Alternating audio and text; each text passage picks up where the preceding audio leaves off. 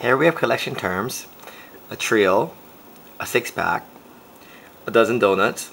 And they're words that mean singular units. We introduced the mole.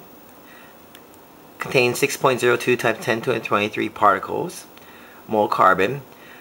If you have the question H2O, how many atoms are in a mole of H2O molecules? Think about it for a second.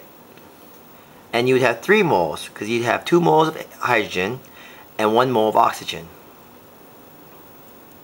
Same thing goes for NaCl. You'd have 2 moles, 1 mole of Na and 1 mole of Cl. Here are some other examples of moles.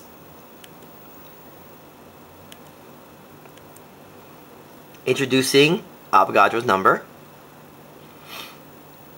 This is a very important conversion factor for you to memorize forever and ever.